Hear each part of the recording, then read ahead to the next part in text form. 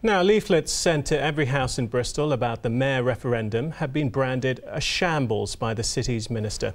Bristol City Council strongly denies claims its brochure is inaccurate and biased, but has admitted there have been problems delivering the leaflet to some parts of the city. Chris James reports. And this is the leaflet. 12 pages of information about the referendum for a mayor. 185,000 copies were printed, and it cost around £21,000.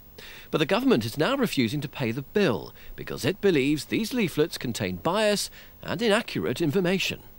The leaflet that the City Council have put out contains an inaccurate figure as to the cost of the mayoral election and departs from balance when it talks about the cost of a mayor without making the case for the mayor saving money through savings on the chief executive's salary. But Bristol City Council claims all the information about the costs is accurate and has been double-checked. However, it does admit there were problems with the delivery. If you live in Bristol, you should have a leaflet. But we've heard people here in Clifton haven't had one.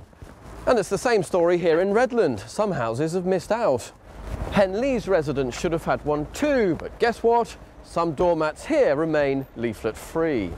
And here at Bedminster Down, some households eligible to vote haven't had one either. So why? Our officers gave the leaflets to Royal Mail with clear instructions in plenty of time. They seem to have failed to deliver in certain areas, which is very concerning. Deirdre Oaten lives in Coombe Dingle. She is eligible to vote in the referendum, but didn't get a leaflet. I've heard about it on Radio Bristol when you did an open debate one afternoon, but that's all I've heard about. The council haven't given you any indication? No, nothing at all.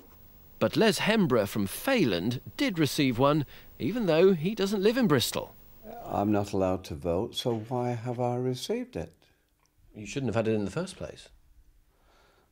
I don't think so, because I'm not a Bristolian. So who will pay for the leaflets? The government says it won't. Bristol City Council says it will fight that decision and wants an investigation. Chris James, BBC Points West, Bristol.